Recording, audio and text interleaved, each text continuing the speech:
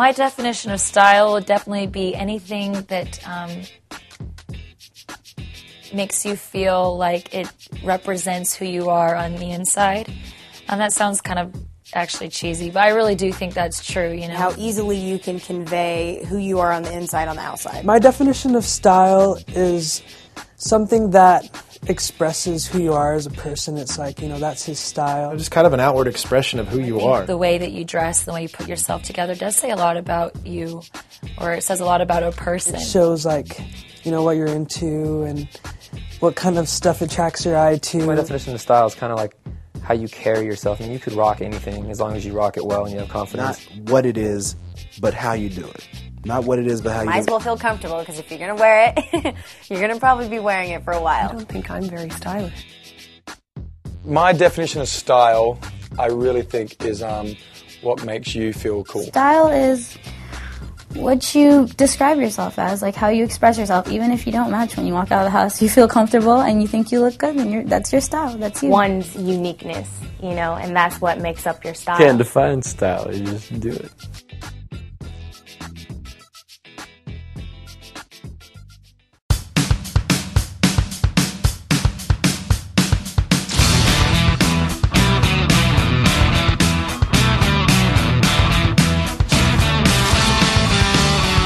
Favorite style icon would have to be Andre 3000. He doesn't care.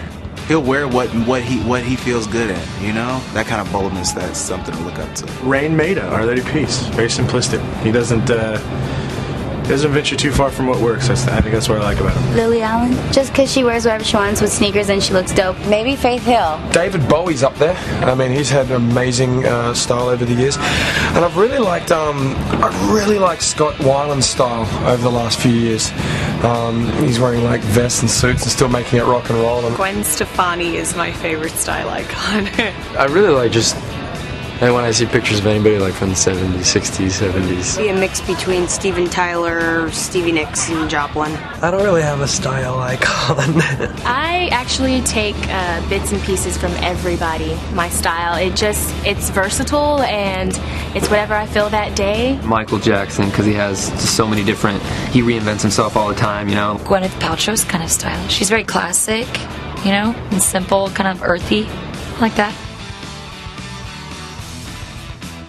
Style and music go hand in hand, in my opinion. Like if you're wearing, you know, if you're doing a particular song, like, you know, Papa with Rolling Stone, for instance, you know, you're gonna want to wear something a little edgy, you know, maybe with a hoodie or. I think everything about me kind of reflects, you know, my music. I think my music is who I am, you know, it's just, everything's kind of just an extension of who you are. I'm a country girl and a country singer, and even though this isn't the most country dress, I put the boots on to try to make it a little more country. I don't know. I don't think it should matter what I'm wearing, as long as my voice comes out, you know, the way it does, and it gets to people. It's all about the song, you know what I mean?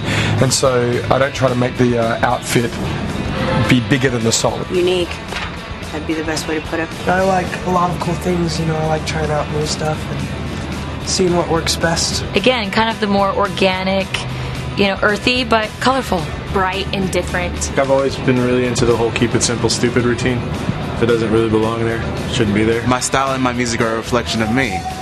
You know, they both come from the same place, the same brain, and it's what makes me feel good. I don't want to just be like everybody else.